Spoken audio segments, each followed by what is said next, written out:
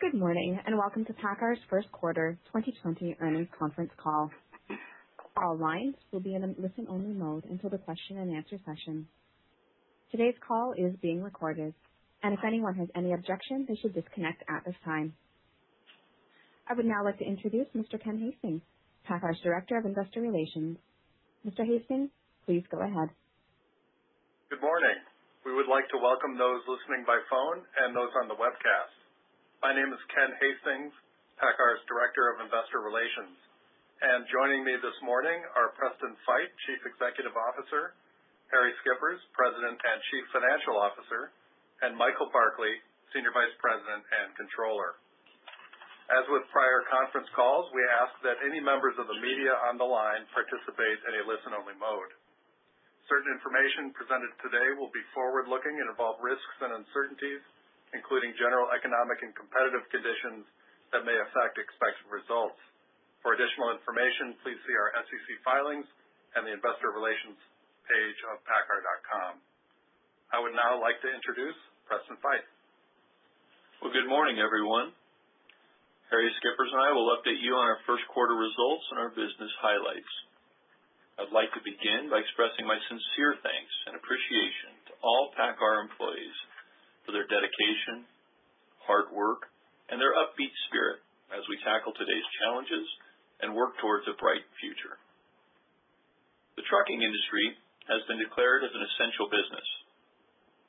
PACCAR employees, along with our dealers, are providing critical support to our customers who are delivering medical supplies, food, and essential services to our communities around the world. I also want to express my gratitude and thanks to the millions of men and women who are working hard to support those affected by the pandemic. I'm pleased to share that the PACCAR Foundation has donated $2 million to United Way and other organizations to help our communities. Over the next few weeks, we're beginning a gradual resumption of truck production at selected factories. The specific restart timing for each plant and office location is being aligned with government directives, implementation of our work and social distancing measures, parts availability from suppliers, and our business needs. During this gradual restart, our highest priority is on ensuring the health and safety of our employees and their families. Looking at our first quarter financial results, PACCAR achieved good revenues and net income. PACCAR's first quarter sales and financial services revenues were $5.2 billion, and first quarter net income was $359 million. PACCAR delivered 38,400 trucks during the first quarter. PACCAR Parts achieved quarterly revenues of $999 million. Parts pre-tax profits were a record $215 million, 3% higher than the same period last year. Truck and parts gross margins were 12.3% in the first quarter. The first quarter results included $50 million in higher accruals for product support costs. PACCAR Financial achieved pre-tax income of $48 million. DAF, Peterbilt, and Kenworth delivered excellent heavy-duty market share in the first quarter. Kenworth and Peterbilt's U.S. and Canada market share increased to 30.4% compared to 30% for the full year of 2019. DAF's European market share increased to 16.7% in the first quarter compared to 16.2% last year. And in Brazil, in the above 40-ton segment, first quarter DAF market share increased to a record 8.7% compared to 6.1% last year. Fantastic work. PACCAR has steadily grown market share over the long term by delivering excellent value to our customers in terms of product quality, innovative technologies, and low total cost of ownership. The global macroeconomic environment is uncertain at this time. Therefore, we will not provide guidance on estimated 2020 truck industry market sizes, next quarter's truck deliveries and gross margins, and PACCAR Parts revenues. Our employees are doing an excellent job managing through the pandemic. We are rigorously aligning costs to the changing market conditions, including reducing capital investment and research and development costs. As a result of the company's strong culture and discipline, we have achieved 81 consecutive years of profitability and have a bright future. Harry Skippers will now provide an update on PACCAR Parts, PACCAR Financial Services, and other business highlights. Harry? Thanks, Preston. PACCAR continues to provide strong operating cash flow for reinvestment in future growth and distributions to stockholders. Operating cash flow was $416 million in the first quarter. PACCAR delivered an excellent return on invested capital of 23% over the last 5 years, due to a combination of strong profitability and a consistent, conservative approach to investing in the business. Yesterday, the PACCAR Board of Directors announced a regular quarterly dividend of 32 cents per share. PACCAR has a strong balance sheet with $4.3 billion of cash and marketable securities, no manufacturing debt, and an A+/A1 credit rating. PACCAR Parts achieved quarterly revenues of $999 million, which is comparable to the same period last year.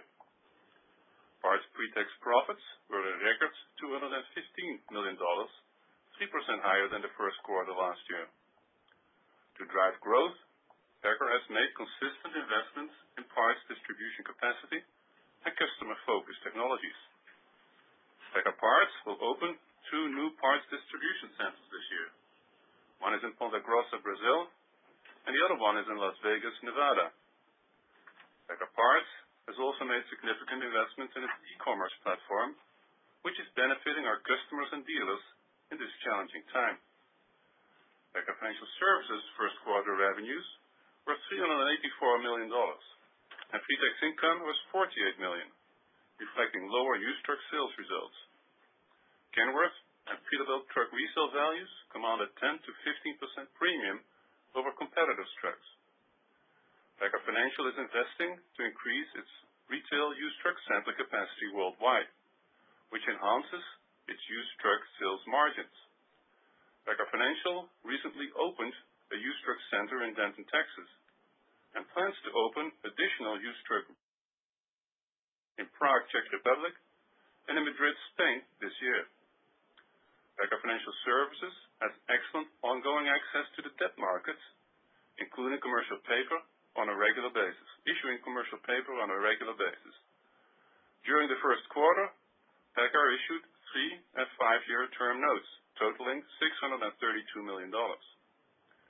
In addition, in early April, PACCAR Financial issued a $400 million 3-year fixed-rate note. We have reduced 2020 capital expenditures by $100 million to a range of $525 to $575 million, and have reduced research and development expenses by $45 million to a range of $265 to $295 million. PACCAR's strong financial position enables us to continue investing in important capital and R&D projects in all market conditions. And finally, we thank our excellent, independent Kenworth, Peterbilt, and DAF dealers for their support of our customers. Kenworth, Peterbilt, and DAF dealers are well capitalized and have invested $2.6 billion in their businesses in the last 10 years. These investments continue to make a significant contribution to PACCAR's truck market share and PACCAR Parts and Financial Services performance. Thank you. We'd be pleased to answer your questions. At this time, ladies and gentlemen, if you would like to ask a question, please go ahead and press star, then the number 1 on your telephone keypad. Again, that's star, then 1 to ask a question. Your first question today comes from the line of Stephen Volkmann of Jefferies. Your line is open. Great. Good morning, everybody. Thanks for taking the question. Maybe, Preston, can we go back to your opening comments? I'm curious about a little more detail about how you're thinking about reopening production, because you mentioned a number of things there. You mentioned sort of, local regulations. You mentioned availability, and then you mentioned kind of market demand. So there's sort of three buckets to think about there. But can you give us any more color of the rate of reopening that you might expect as we go forward? Hey, Stephen, good to talk to you. Very glad to. I'd tell you that the most important thing as we think about restart is, again, I keep re-emphasizing this, is the health of our employees, their families, our concern for getting it right, making sure we take care of them. That's number one, that's number two, and that's number three for us, actually. And then as we look about it, we obviously want to make sure that we have alignment with the government agencies. That's really important to us so that we're staying aligned with best practices for how we can reopen, restart society. It's also important that we think about our supply base and their readiness for the restart of our factories and make sure we stay aligned with them, and then, of course, our business needs. So all those things together are where we're thinking about it, and I can really pleased with the best practices that we've put in place in the factories as far as temperature taking for our employees, the distancing protocols, separation of the employees with spacing and barriers, and then wearing masks and personal protective equipment and enhanced cleaning. So all those things are going into our approach for reopening the factories.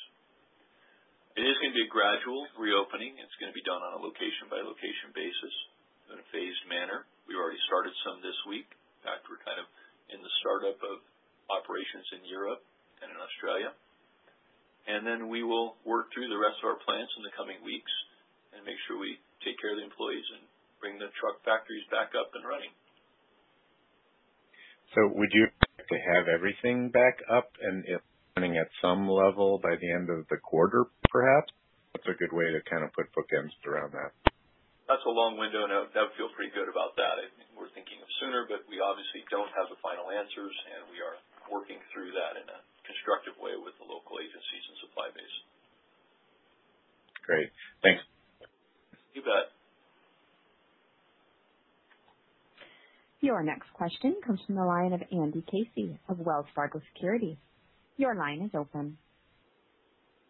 Oh, thanks, and good to talk to everybody today. Good to talk to you, too.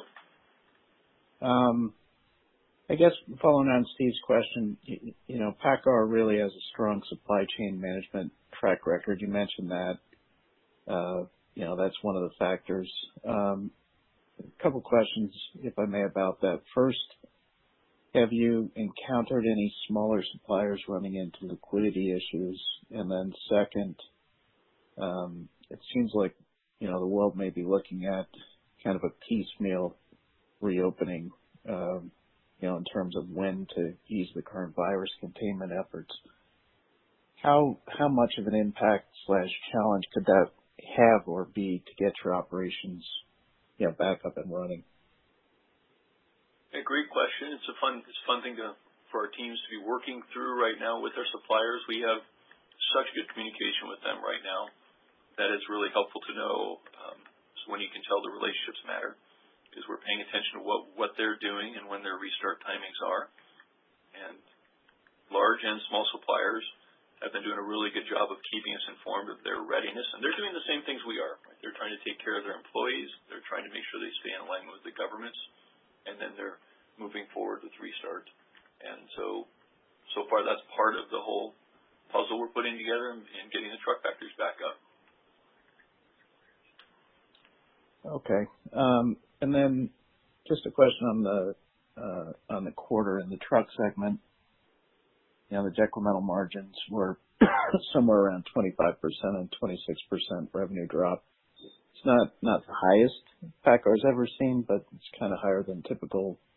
You mentioned, product accrual was, running high, but, could you give us a little more color on what kind of drove the margin compression? I mean, obviously some of it is the shutdown. Well, I think that, as you mentioned, we had the $50 million that we took the opportunity to book for the improvement of our continuous refinement of our engines. Our MX engine was a lot of that. We were doing some software and hardware upgrades on the engine. So that's something that we want to do, is make sure that our customers keep having the best experiences they can with their engines. And as far as what the future looks like, we're going to see how the pandemic works its way through the system. and that will certainly be something we're all watching closely. Okay. Thank you very much. You bet. Your next question comes from the line of Jerry Revich of Goldman Sachs. Your line is open. Hi, good morning, everyone, and glad to hear you're all doing well. Good morning. I'm wondering if you could just give us an update on dealer inventory levels. For the present discussion we had last quarter, obviously a different environment, but I'm wondering if you could give us an update on the declines in dealer inventory levels in March and anticipated declines from here. And, in the conversation around timing of the restart, I'm wondering if that calculus has evolved at all, given potentially an opportunity to lean out inventories before ramping up production. Sure. Glad to. So the North American industry has roughly 3.8 months of retail sales and inventory, and PACCAR has less than that. We have 3.4 months of retail sales through March for Kenworth and Peterbilt dealers. And of our 3.4 months, roughly half of that is at bodybuilders. So that's being worked on right now, and our inventory is in really good shape right now. Okay. And in terms of the parts part of the business, can you talk about what the cadence has been in April? Obviously, very steady performance in the March quarter. I'm wondering if you'd be willing to talk about what kind of trends you've seen so far in April. One of the things that's interesting and just kind of gives a little help, I hope, is that 75% of all goods are moved by trucks. And so a lot of the trucking companies are really busy right now, and they're moving around the country, taking care of our communities. And as that's happening, those trucks end up consuming parts. And so there was a lot of strong activity in March, and we still have activity going on in April, and we'll kind of watch how the quarter develops, but we expect our parts team to continue to perform really well. They have great programs, and one of the things that's been nice to watch is their e-commerce programs and the way they're handling our customers and working directly with customers and dealers to support these critical needs is going really well. Okay. And then in terms of the operational discussion and the conversation just had with Andy on the warranty program. So if we back out the warranty program, decremental margins would have been 20%. Is that the sort of run rate that we're comfortable thinking through, or is the level of being shut down for most of April, if not all of April, does that throw that type of decremental margin math off kilter as we think about what this quarter might look like? Yeah, I think that your assessment of the impact of the product support fees does match into the margin. But I would say that looking forward and what it's going to be going forward, we're going to watch how the situation develops and when we get our factories running and what the state of the economy is in the second quarter. Okay. And maybe just a clarification on the warranty program. Was that just a one-time over-the-air software update or across the population, or can you just give us some context behind what exactly that warranty item was?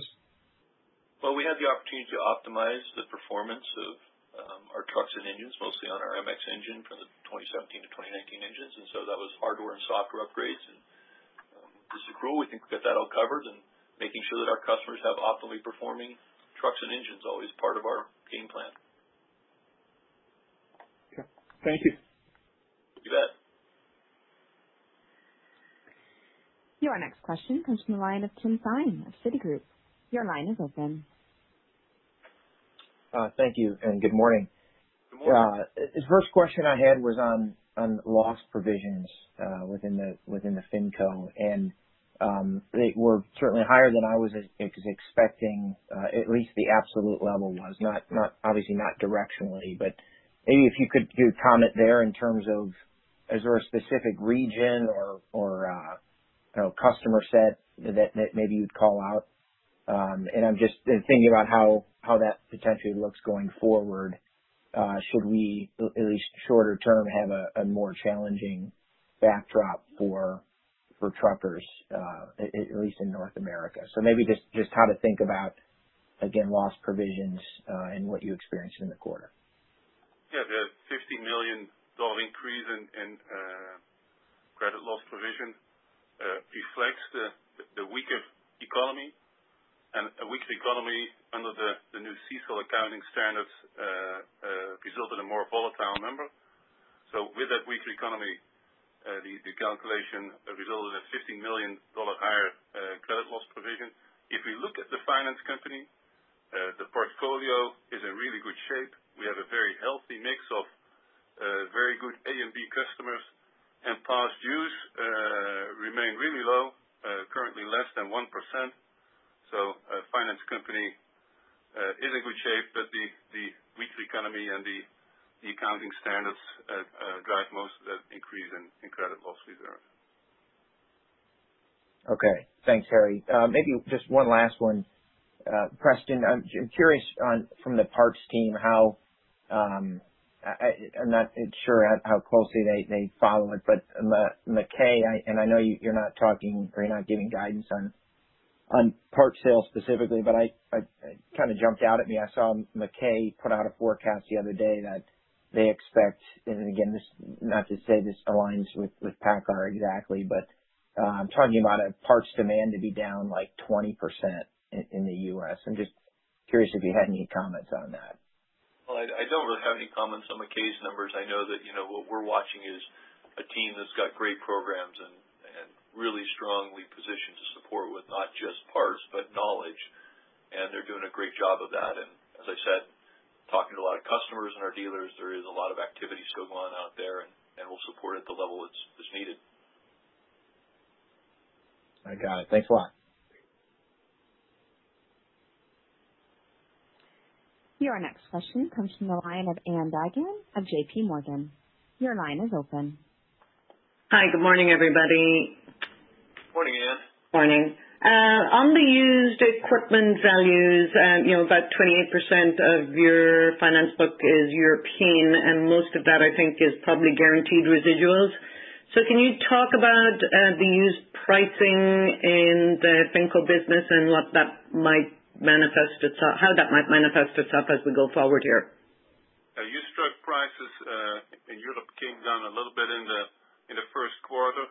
North America used truck prices was mostly flat. Of course, down compared to where we were a year ago.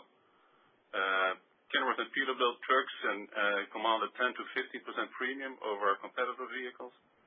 So we're in really good shape from that perspective. But adding used truck retail centers, opening one in Czech Republic this quarter, just added one in Denton, Texas.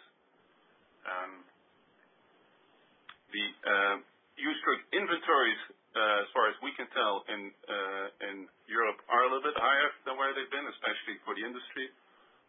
DAF's used truck inventory is in relatively good shape if you compare it to where the rest of the industry is. Yep. Anything you want to add there? No, that's exactly right. I mean, we have a lower percentage of the inventory of used trucks in Europe than the industry does, and that puts us in good positions. But you did call out used prices in Europe being weaker than they were a quarter ago, or weaker than they were last year. They were a little bit lower than a quarter ago and lower than a year ago, but that's kind of an industry-wide thing. That's industry-wide, yeah. Okay. And then just on production cuts, can you give us any kind of direction in terms of the number of deliveries, truck deliveries you had in Q1, and any idea as you ramp back up what you would expect deliveries to be quarter over quarter? I mean, I know you can't see past the second quarter, but as you ramp, any direction, at least give us the ballpark for Q1 and then where we might think about Q2 being? Sure, and we can talk a little bit about that in that deliveries, were 38,400 for the 3-month period. But as far as what we'll see going forward, like I said, I'd come back to is our biggest focus right now is making sure that our employees are well cared for. And as we watch that and take care of that, then we'll ramp back up our production and we'll align that to the demand, and we'll see where that takes us in the second quarter. Okay, I'll leave it there in the interest of time. Thank you. Okay. Talk to you soon, Ann. Your next question comes from the line of David Raso of Evercore ISI. Your line is open. Hi, good morning. My question is sort of bigger picture, trying to think about this period, the nuances of how this is different or similar than 08, 09. Sort of what are the differences, the similarities between how you're handling this period and that period, with maybe three things in particular, if you could address at a minimum. You mentioned in your prepared remarks 81 consecutive years of profitability. Obviously, back in 09, there were 2 quarters that were basically around break even. Just wanted to see if you could address the idea of this being year number 82, just if you're willing to speak to that. Second, the gross margin declines roughly were kind of, 14.5%, 15%. They dropped down to 8 to 8.5 in 2009. Just trying to get some sense of magnitude, what's different about the business model, more parts, whatever it may be. And lastly, the special dividend. Your balance sheet, the equipment company was still net cash back in 09, but you still chose to greatly reduce the special dividend year over year. Just wanted to try to weave those three key pieces in answering the question of the differences and similarities of today versus the Great Recession. Sure, David. Good to talk with you. First off, you got to start by thinking that we did succeed in 08 and 09, and as we look at the company right now, as we sit here in 2020, we're an even stronger company than we were there. We have $4.3 billion in cash sitting on our balance sheet. We have great liquidity. We have great access to liquidity in the market still. That hasn't changed during this time frame. Our parts business has grown over that more than a decade, and it's just a foundational part of our business and does a great job. And we have an experienced leadership team that has been through a lot of cycles, and we know how to manage things. We know how to control costs, and we have amazing trucks and engines out there. The MX engine is doing a great job, and it's 43% of our build, so that's helpful to us from a parts standpoint. Just the business that we've built is really strong and is doing a good job of taking care of our customers, and freight continues to move in this environment. So we feel positive about our future and the products we have on the field and those that we're developing. But could you address those three issues to some degree? Just the idea of however you feel, the flex in your costs, how the situation may be, and even just your framework sounds like you do expect obviously some uneven, but at least some reopening of the factories in the not too distant future. Can we look at 09 as a guide point that if you were able to stay profitable in that environment, this should be similar? The gross margins getting cut in half, roughly a little bit better than that, is a framework, and also the handling of the special dividend. If you can just give some parameters of the difference now versus then for those three issues in particular. Well, let's just take the last one you mentioned on dividends, and we announced our dividends yesterday for the first quarter at 32 cents a share, which is a strong indicator of what we've done. We have a great history of dividends, and we'll look forward to what our future is going to be, and that's a board decision, and we take care of that as we progress through the year based upon the results. I don't think that it's a fair thing to think of it as an 08, 09 kind of a thing. They're just different. Each situation is unique. And, what we've got is freight being moved. Kind of giving you the truth of the matter is the freight is being moved. Our company is well built. We have a great position in terms of our liquidity, our cash position, our product investments. Our trucks are the best in the world. And that feels pretty good. And the comfort in the larger parts business and a business that's more on your own vertically integrated drivetrain than back then, is that something else that we should take a little more comfort in versus 09? But at the same time, the unevenness of the production, it's really less of almost your decision that when you can ramp up. I mean, is that the yin and yang here? Better about parts, a little more uncertain about the truck margins, just given it's in a way a bit of out of your hands? Sure, we have the stronger foundational parts market. We have the growth in our engine business, right? And 08, 09 wasn't here in North America, so that's good. I think the other thing to think about is share growth over that time frame has been significant. So we've had really strong share growth over that time, which contributes extra volume to us. And PACCAR does a great job. Our team is so good at adjusting the business, both in capital and expense side, to think about how the business should be run. And so we really do adjust to the market conditions. All right. Thank you very much. I appreciate the time. You bet, David. Your next question comes from the line of Joel Tess of BMO. Your line is open. Hey guys, how's it going? Good, Joel. Good to talk to you. Yeah, nice to hear your voice as well. And so just to follow up on kind of the thrust of Ann and David's questioning, does your intelligence, like what you know and see today and hear, does that give you a sense that by the end of the second quarter you'll be able to give us a more whatever it is, like a clearer view of what the rest of the year looks like and how things play out? Yeah, I think that's as a general sense. It seems like by the next quarter gets through us, we'll have a lot more information than we do today, and we'll share with you what we can at that point. And then I wonder if you could give us a little bit of a sense, like you're kind of hinting at flexibility in the factories, and every time you walk through, there's fewer and fewer people, or there's more automation, whatever the right way to say it is. Can you give us a sense of some of the internal focus points you guys are kind of using this pandemic as an opportunity to come out of this situation stronger over the next 5 or 10 years than you were going into it? Well, I think, what I look at is the first thing that comes to my mind is when I go to our factories and I meet with our people, whether it's in a distribution center or a truck factory or anywhere, it's just how impressive they are. And we have such an incredible group of people, and they're just exceptional. They're just exceptional people. I'm so proud of them and what they're doing. So they're the ones that are every day thinking of new ways to optimize our efficiencies and effectivenesses, and they do it every day. And they continue in that vein, and we use Six Sigma as a great tool for ourselves in optimizing, and we'll continue doing that.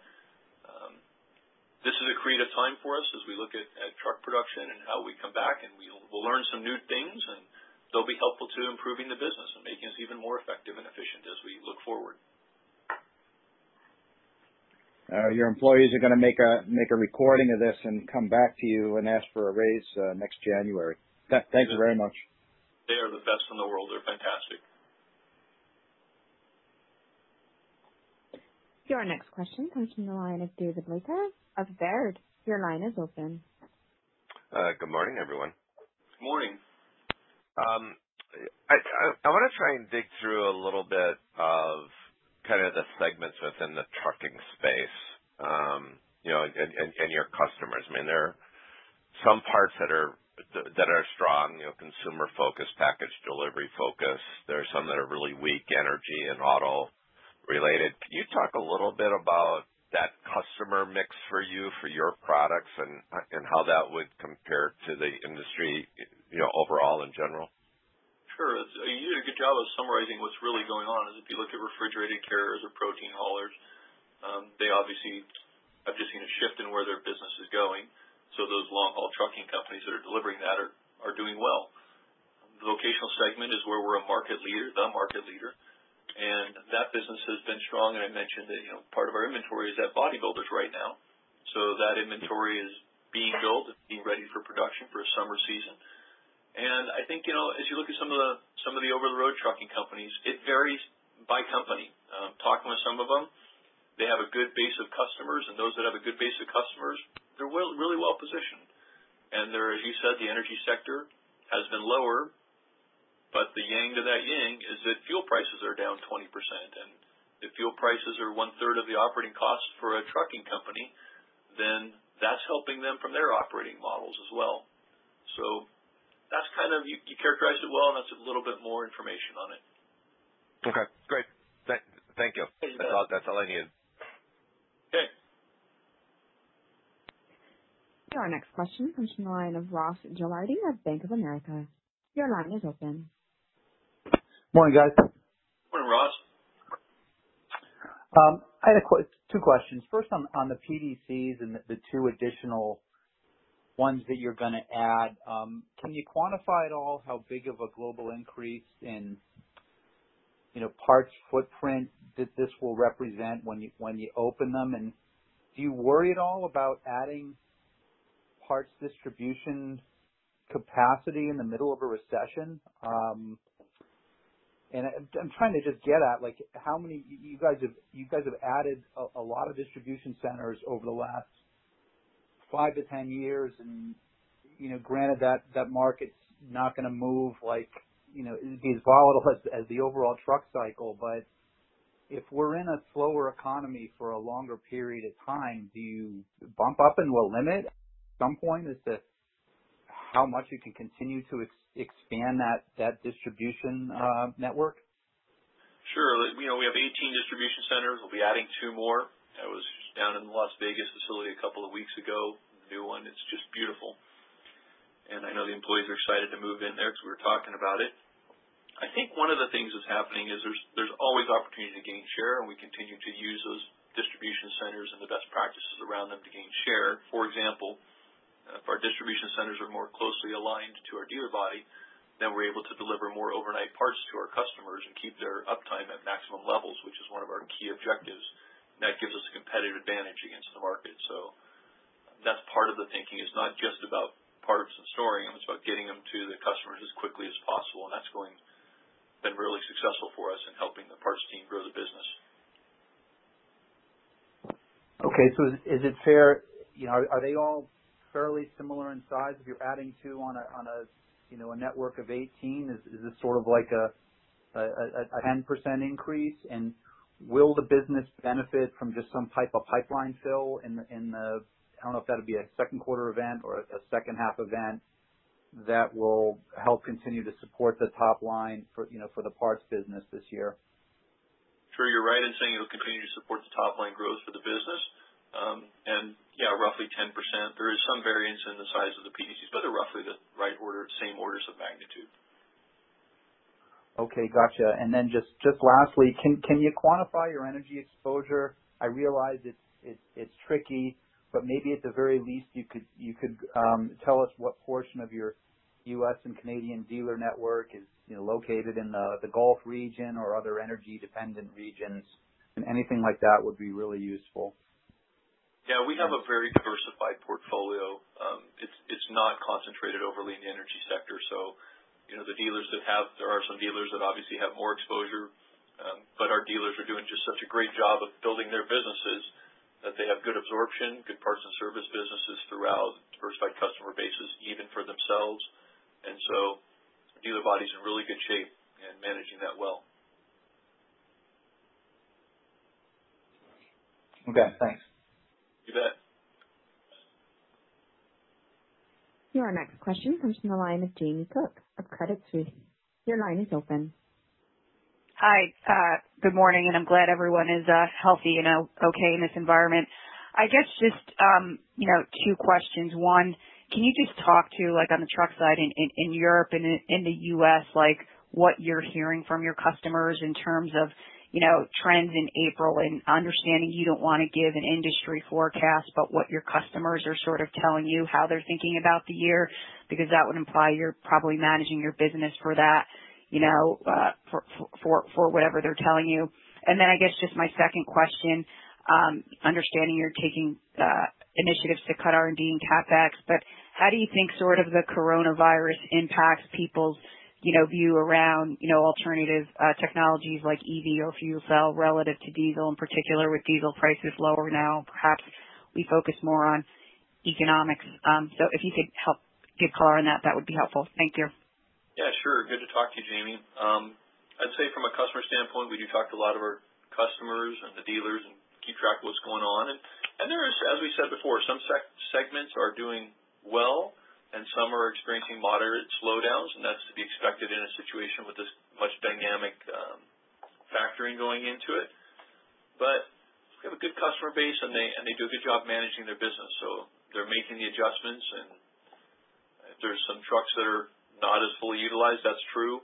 But I'm pretty impressed with how they talk about their business and their customer base, and again, they're an essential part of our economy, and they will continue to move freight and are continuing to move freight. So that's pretty important to keep perspective on. From a tech standpoint and R&D and CapEx alignment to that, and when I look at that, I'd say we have some really neat programs going on. We're continuing on some of the exciting programs that we have within our portfolios, and some of those are R&D related. So whether that's battery electric vehicles or work that we're doing, that work's going to continue. We're going to keep moving along on doing the critical things that are going to build a bright future for our company and provide our customers the lowest operating costs possible. So it's kind of a bit of a look at what's going on. Okay, thank you. You bet. I appreciate the color. Your next question comes from the line of Steven Fisher of UBS. Your line is open. Thanks. Good morning, guys. Morning, Stephen. You guys called out some nice market share gains across the regions. What does your order share and backlog tell you about what your market share of retail and production might be over the next few quarters, and are there any regional differences? Well, yeah, I think we have seen good market share gains. As we mentioned, the 30.4% in the U.S. and 16.7% in Europe, and really strong 8.7% in Brazil. And in the medium duty side, also good growth in both Europe and North America. So that's been good. And as far as what order intake has been, I think the last month we have numbers for was March, and we had 38% of the order intake in the month of March. We're in a good position. Some okay. more color on Europe. I think the market share growth to 16.7% for DAF has been in most markets, especially the UK. The UK, our share in the first quarter has grown to 35%. So we're really benefiting from the fact that we have an excellent factory in Leyland and are able to build our trucks for the UK in the UK. Okay, and then you have some plans to open up some international used truck centers. How much better do you expect the used margins to be at these company-owned retail centers versus any other used sales channels that are out there? With those used truck centers, one of the benefits that we have is that they predominantly sell to retail customers. And the margins we make when we sell a used truck to a retail customer are significantly higher than selling them to wholesalers or other customers. So those used truck centers really give us a very nice return on our investment there. Okay, thanks very much.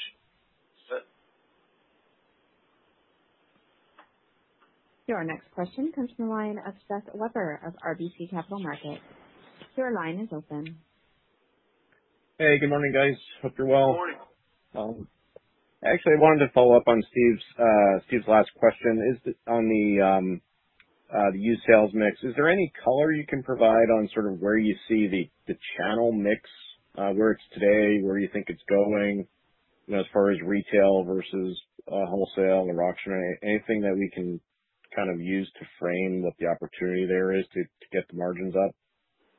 Yeah, what I look at is, the PACCAR financial team has done a really good job of building this used truck center network, and we've seen even in the U.S.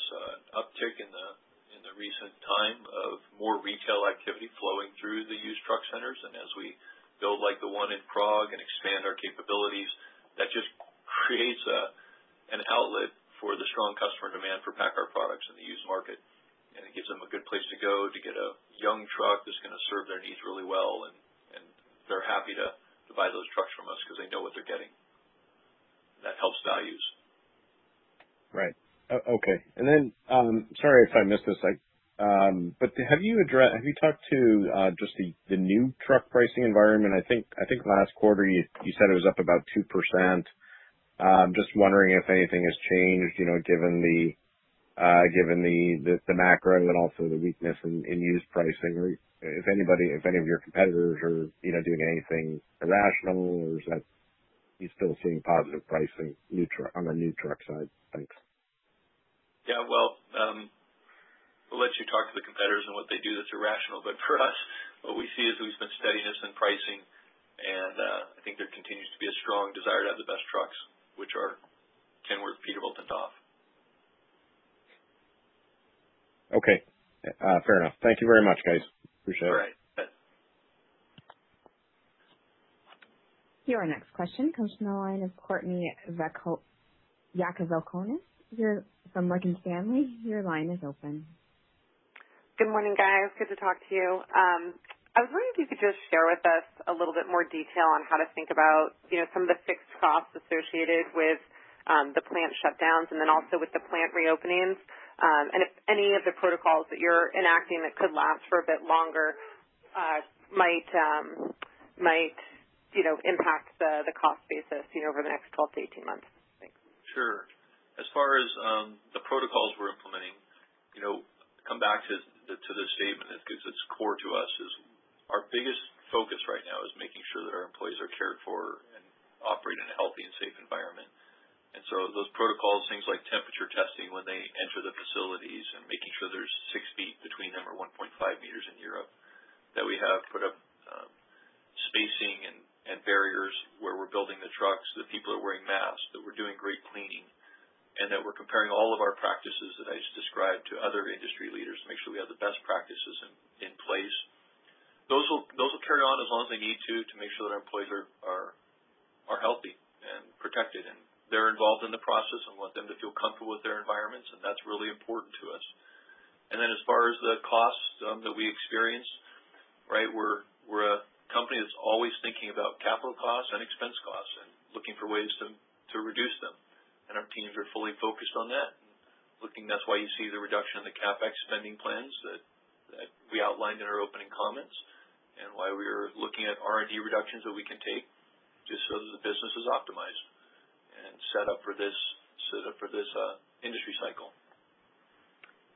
Is there anything you could share with us just maybe about factory overhead costs that might not be getting cut just for the weeks that you're shut down, and then if there's any difference between the shutdowns in North America versus in Europe? Yeah, the difference is that we have furloughed some employees during the stopping point, and that's been what we've done in North America and Europe. In the Netherlands, we have a good relationship with our unions there, with our employees there, and with the government there, and they've been able to help us support people still working during the shutdown on the overhead side of the business, and that's great because we're continuing to make progress in these practices to keep a healthy and safe environment. And even on the engineering side, they're continuing to work on new projects and processes that are aligned with government support programs. And those support programs are in place not only in the Netherlands, but also in Belgium and the UK. And PACCAR qualifies for all those programs. And then just lastly, your parts margins did, hold up very well this quarter. You mentioned, that you've been building out the e-commerce platform, but are you seeing any, structural changes that you think might last, in terms of how your customers are interacting with that business in this environment? I think that because this may hasten the move towards more and more e-commerce in the parts business. But our team has built a great system to make that available for the customers and for the dealers to work with, and we continue to use the e-commerce and the MDI systems to help everybody have the right parts in the right places at the right time, so that we can make sure our customers' uptime is optimized. And there may be a little bit of a move towards that furthering, and that's good for PACCAR and good for our parts team. Great, thanks. You bet. Your next question comes from the line of Matt Elkott of Cowen. Your line is open. Good morning, and thank you. So the truckload industry, which is an important part of your customer base, had been dealing with some headwinds like rising insurance premiums and low freight rates, which was resulting in a lot of market exits. But now they also have the tailwind of lower diesel prices. So my question is, if we start to see an economic rebound while at the same time oil prices lag and remain relatively low, which would be good for the health of the truckload industry, do you have any sense of how quickly that could translate into higher orders and how quickly you could see a benefit from that? That's a good commentary you offered. I think it's a truth of the confluence of the pandemic and the low oil prices and the fact that our customers, trucking companies, continue to deliver freight. And when they're delivering freight, they're putting miles on trucks. And so that bodes well for us in the future because they're consumable and over time we'll need to replace them. That makes sense. And then just one follow-up on the balance sheet side. You don't have manufacturing debt, but you do obviously go to debt markets in your financial services segment. If this economic crisis intensifies and morphs into a financial crisis, do you think you may have to borrow on your manufacturing segment for your financial services segment? So you're right. PACCAR has a very strong balance sheet with $4.3 billion in cash, a strong A+/A1 credit rating, and no manufacturing debt. And that is exactly how we like it. And we've had good access to the markets. We do. We have great credit ratings and good access to the markets, and we've had no trouble in getting midterm notes, and our issuances in the first quarter were $632 million, and we did an issuance in April for $400 million, and we have really good position to support our financial services business. Great. Thank you very much. Your next question comes from the line of Felix Boeschen of Raymond James. Your line is open. Hey, morning. Thanks for the time, everybody. I really just have a quick question around how to think about the parts business going forward. I think obviously trucks still moving is a positive for the business, but outside of looking at industry truck utilization, was there anything we should think about around the strong 1Q performance in that business? Dealers building parts inventory given some uncertainty ahead, or any color on where you think inventory levels might be today?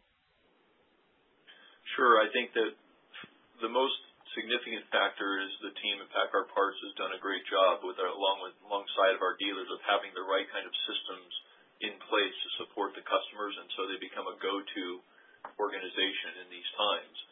And they're doing a great job of meeting the demand there. And I think that they're obviously, as the situation is dynamic, people were looking at that and said, well, they want to make sure they have parts on the shelf to take care of the customers, and they've done that. And as we move forward, they're consuming those parts, and they'll reorder. Thank you. You bet. Your next question comes from the line of Fahim Shabia of Longbow Research. Your line is open. Hi, thanks for taking my question. Just for starters, as far as the social distancing and the staggered shifts that you guys are employing in the factories, would that have any impact on production capacity? Excuse me, what was the last part? Would that have any impact on production capacity? Yeah, I think that we think that in the market we're in, we have sufficient capacity, and even bringing in these great best practices, we'll have sufficient capacity to build for our customers' needs. Okay. And can you provide some color around the order intake and cancellations that you've been seeing so far, at least through April? I just want to understand if your backlog is essentially holding or shrinking at this point.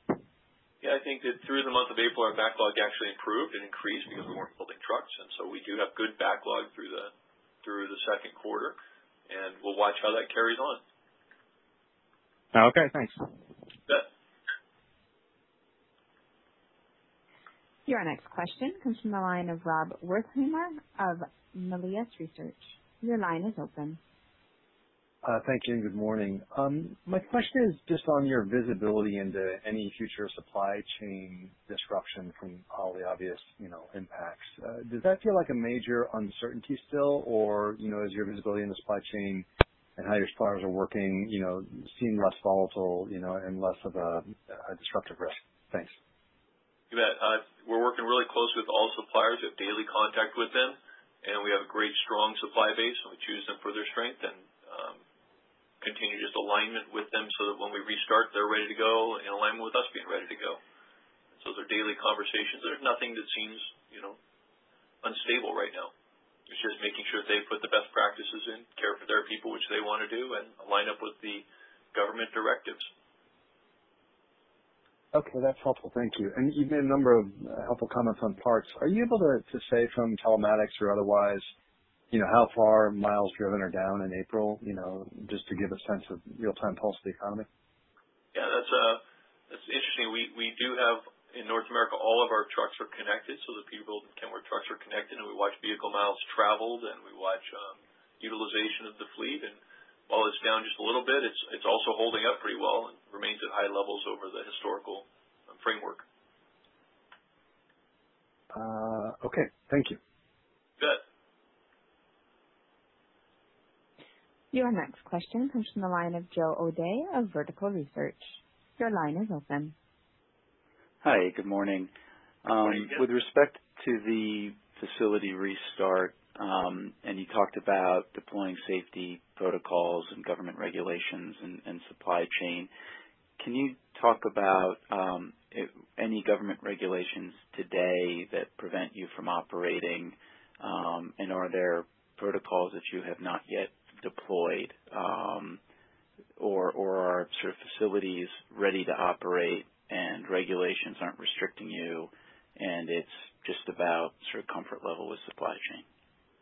Well, we continue to work in alignment with the initial declarations, which is that trucking is an essential business and the parts supply is an essential business. So that's one of the things we work with, and then the other is to make sure that these best practices we put in for our employees are sufficient and are robust and protect them well.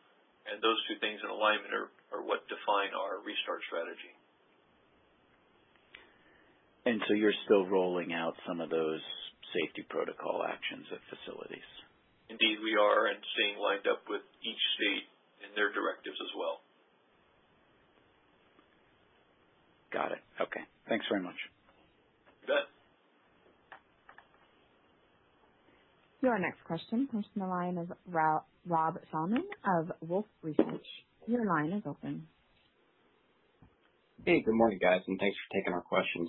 I guess kind of piggybacking on the adjustments you guys have made to the factories to obviously protect the employees and respect social distancing. Is there any cost quantification that you can kind of help us think about, whether it's the impact to gross margins or kind of incremental cost per piece associated with the cleaning, with the temperature taking, as well as spacing out employees a little bit more than we would historically have seen? No, there's nothing that's that concrete, or we take the temperatures of the employees. We're going to as they come back into the factories pre-production, make sure everybody's healthy when they come to work. That's good for everybody. And then the teams are doing a really good job of just bringing in safety protocols that work with truck production, and that overlay has gone very well in our factories where we're starting up. And like Preston has said, the number one priority is the safety of our employees. And there might be some cost associated with that, but that's not the number one priority. No, of course, you guys made that very clear, and we'll kind of keep that in mind. As we're looking forward, or as we look through kind of the first quarter, can you give us a sense of what the parts revenue cadence was by month? Like, did we see any sort of major difference in your parts revenue in the month of March relative to January, February? It was relatively flat through the quarter. I mean, there were weeks and differences by weeks, but it was relatively flat through the first three for each of the months. That's helpful. And then on the provisions for losses on receivables, with the step up that we saw, obviously kind of tied to the economy, were you seeing any difference in terms of the receivables that you have for the customers relative to dealers in kind of one of those two channels? Was there a big customer impact? I'm just trying to better understand as we think about the impact looking forward. No, we talked about the past dues being really low, and most customers are in a good position to pay their bills on time. Finance company is doing well. We're financing a stable portion of the trucks that we sell, and with all good well-rated customers that pay their bills. Appreciate the time, guys. Yeah, you bet. Have a good day. Your next question comes from the line of Jeff Kaufman of Loop Capital Management. Your line is open. Thank you very much, and thank you for taking my question. Sure. I guess two quick questions. Number one, following up on what Jamie was asking earlier, is this more a deferral on CapEx and R&D or more of a structural adjustment where maybe we're not going to do certain things? And, where do you think in terms of, I think Jamie was hinting, is the EV movement slowing down because low fuel prices and pushing things out. But in terms of looking at R&D programs or capital spending, where is the flex and kind of what do you think should be pushed out in this kind of environment? Okay. Happy to answer that question with you. So I would say that as whether defer or cancel, we have a great portfolio of projects. They all have good returns and provide values to our customers. And so with those projects, often what we're looking at right now is, can we do a phase now? Can we postpone a phase to a later point? Very few that will cancel. We just look at how well they can be done and how to become more efficient at doing them. And as that lies into the EV movement or autonomous vehicles or connected vehicles, those technologies are continue to be progressing into the truck industry in the coming years, and PACCAR is going to continue to be a leader in offering EV vehicles to our customers and developing autonomous vehicles, leveraging partnerships and working with our suppliers and doing in-house development so that we can have all of those ready when our customers want them, and we'll continue to have that leadership position. Okay, that answers both questions. Thank you. You bet. Thank you. And there are no further questions in queue at this time. Are there any additional remarks from the company? Yeah, I guess I'd just like to close by saying thank you to everybody for the calls, and again, just to recognize the outstanding people in our company that are doing such a fantastic job, and then also to recognize those people that are handling and managing and working with the COVID situation around the world, and our heartfelt thoughts and prayers are with them, and we're all going to come through this stronger in the final analysis.